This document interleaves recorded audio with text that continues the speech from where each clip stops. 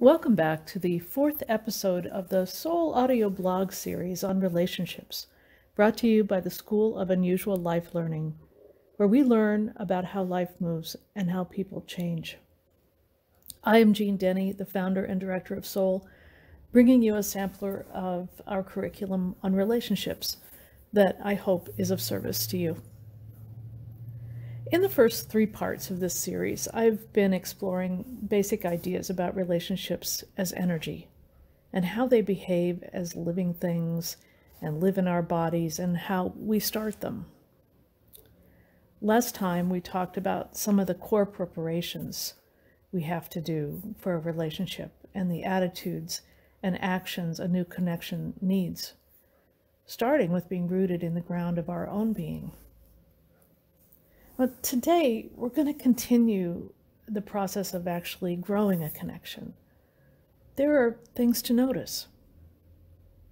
We can probably all acknowledge that what we do and don't do at the beginning of a relationship is important and even formative for how we may come to know each other. Ever had a relationship that didn't end so well, after which you said, you know, that pattern was there all the time from the beginning. I just chose not to see it. Or, I really wish I had done X instead of Y back then. When your nervous system encounters my nervous system, we start creating patterns.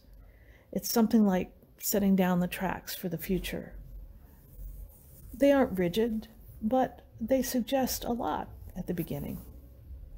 Our relationships have to develop. And today I want to extend that idea of the relationships as a living system of energy and talk about growing that system up or raising it like you would maybe a child through different stages that are each important.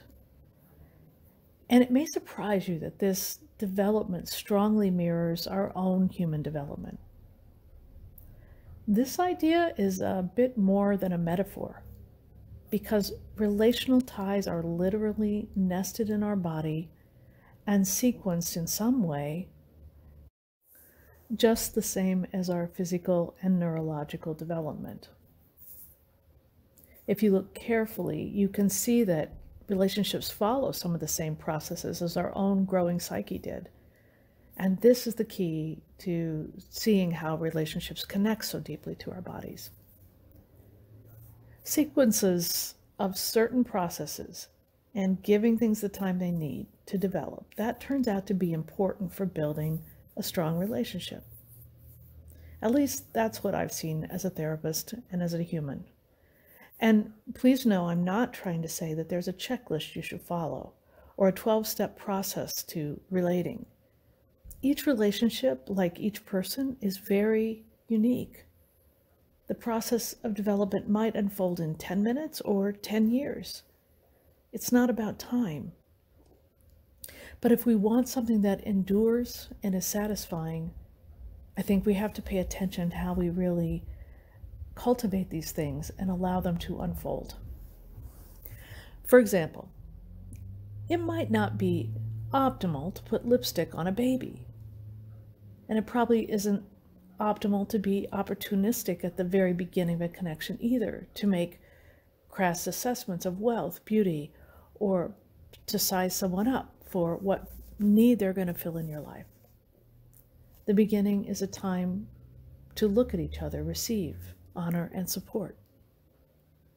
Or just as the gassed tomato that's been taken off the vine early isn't as satisfying as a tomato that's been ripened in its natural time on the vine, our relationships benefit from natural timing. Maybe it's because we have so little guidance and so little help becoming adult. I notice that people often skip steps in relationship development with others, lunging too quickly towards some outcome they want, missing the present opportunity to care for what's there, to be tended. And that can set up difficulties. So, in a way, last week we started with our relationship as a newborn baby think of what we do with babies. We hold them to the heart, we feed them, we admire and gaze deeply into their eyes, reflecting our love. Each relationship we might want to grow has at least a moment like this in it, no matter how brief. And that's what I talked about last time, planting the seeds of connection and being the Sufi innkeeper. But what happens next? Do our relationships go through something similar to being, say, toddlers, children, even adolescents? And I'm going to say yes, they do, in a way. And maybe they even mature to becoming adult relationships that are marvelously creative, supportive, and fun, if we're lucky. So let's pick it up there today with the toddler phase of our relationship. We started it a little bit last week when we mentioned the idea of mirroring. And that's something important to do with toddlers who are just forming a self-concept, an idea of who they are. Sentences that include me or you, the I and the thou, reflect how we're being seen. And if the receiver feels that what they hear about themselves is accurate, it sets up the possibility of a heart connection and of trust. The toddler will try to grow toward what a caregiver sees in them, and hopefully it's a true reflection. And our relationships do something like that too. We may explore whether people will reliably respond to our subtle signals that we're available or our subtle invitations. How long does it take? Or are we ignored? Do they laugh when we joke? And all these signals are going back and forth in the development of a typical new relationship. And we could think of this as setting up the space for the relationships, the stage. Think of how the toddler goes back and forth from mom's arms to the world, experimenting with space, listening to words about themselves and making their own new sentences. This sets up the rhythm of how we will exchange. So let's say that there's just enjoyment, delight with somebody you meet, and you feel that pull toward them, knowing them better, and you feel that feeling of, wow, I like that person. You may not even know why. It doesn't matter. That not knowing is a stage. Good not to know, and just enter into the rhythm of enjoyable connection, finding out what you have in common, being playful, reflecting how they're impacting you. Think of that toddler's love. But at some point, that not knowing will start to feel a little odd, especially if you don't have prescribed social roles. Let's say you met on Match.com. We might look around for the right ground for connection, and maybe we could say the right role with each other. We often, as I've said earlier, start with a provisional role. Say we're coworkers. But if we want to go deeper with someone, we usually have to shed one role for another. Let's just take an example. I have a mailman that comes to my house every day. He's my postman.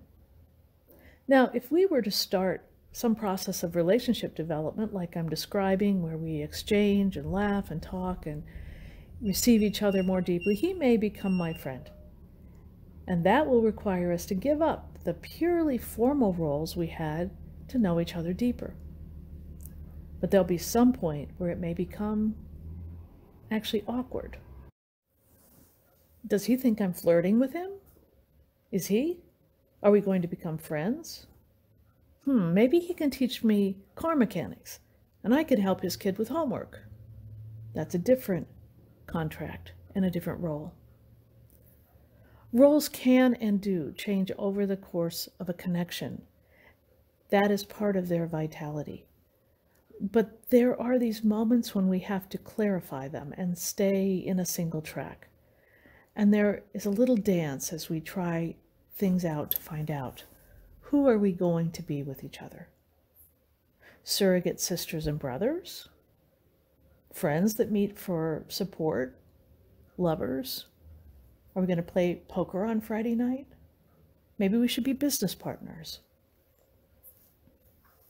So let's imagine that toddler now has grown up to the 4 or 5-year-old that's playing at dress-ups, and at that stage, a child is gaining a role of the family and trying on a role in their world, a firefighter, a princess. Well, you could think of the relationship as having this stage too. That's what I'm trying to say.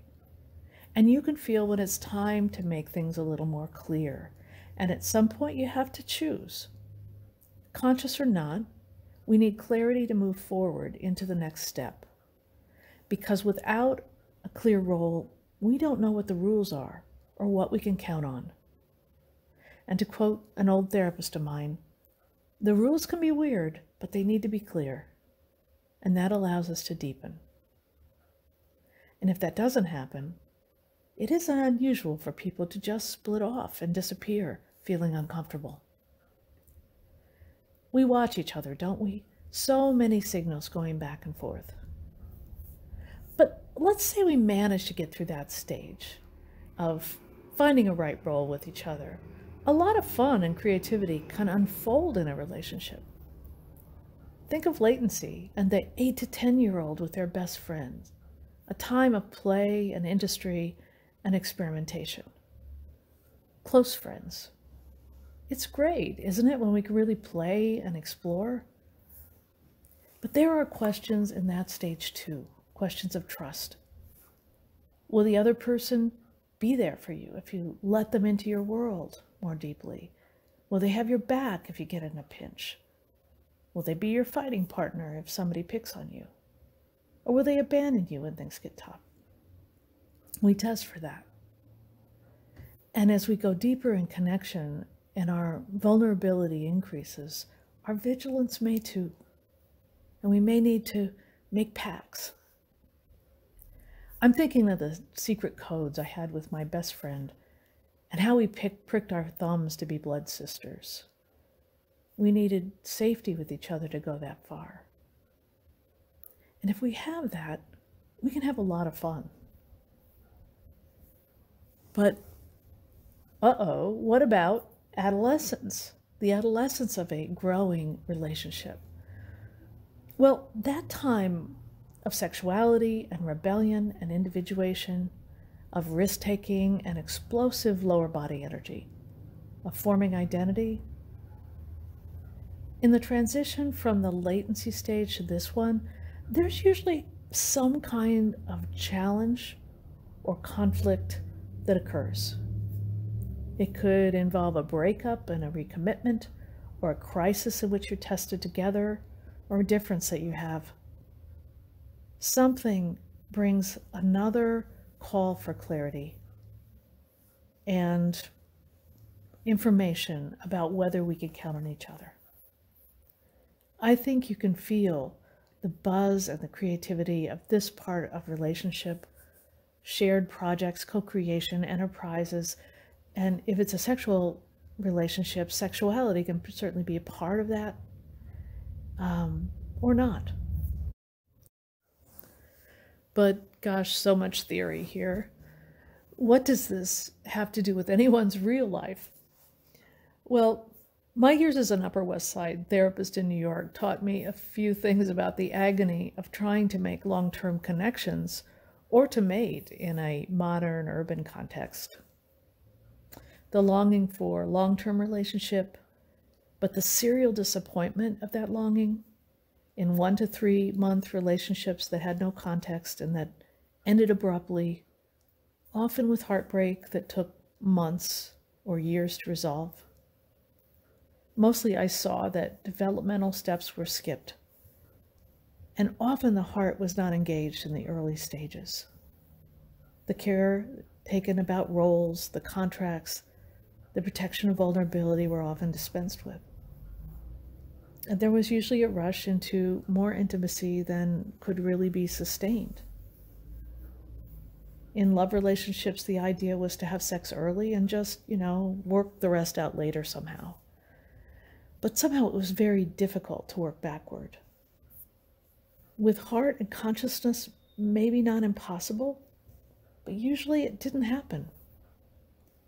And most of my work was just saying, slow down. Pay attention to your heart. Notice your body. What's it saying? Ask questions or talk more about yourself or talk less about yourself. Find out, test. Let them know what you're feeling or thinking about them. Be frank. And find your own center over and over and over again. A more positive example, maybe, of how relationships can form was with a friend I have who was an Airbnb host. She hit it off so well with one of her international guests who stayed with her on 2 business trips that each time he came, they laughed and they shared a lot of heart connection, but they had no thought at all of being involved with each other because they lived on different continents and he was in another relationship, and they truly enjoyed each other, went out on the town a time or two, developed a friendship that endured after their official contract as guest and host had expired. Over time, they continued to text and Skype as friends. And later, they started supporting each other through their various crises from afar. There was affection, but no overt talk about love. But over time, the exchanges were daily, and after many months, they finally admitted the depth of love and connection they had with each other. It took a long time. Eventually, my friend relocated across the pond to be with her love. And according to her, that distance had actually helped their relationship form in a healthy way, with enough time. What I'm trying to say is there is a kind of movement of development in a relationship that corresponds with the movement, rather head to toe, of our own bodies in development. Our relationships unfold and become grounded in the world, just as our bodies do. And what is common to all kinds of relationship grounding, we could say, is a unique partnering and creation, which is something we'll take up next week when we will finally talk about the more matured relationship and how it breathes. We all want the pleasures of this mature fruit, but as we've been talking about in this week and last, it needs to be cultivated, just like that tomato vine or whatever other kind of fruit or vegetable our relationship will turn out to be. So friends, thanks for tuning in. I hope you can do it again or join us for a SoULL program sometime soon. There is still time to register for the Nature of Being Human, which begins May 14th. Registration ends May 1st. Or you can be a part of Pilgrim Soul, where we take this relationship work even deeper. You can find out more about the school at my website, jeandenny.com. That is JeanneDenney.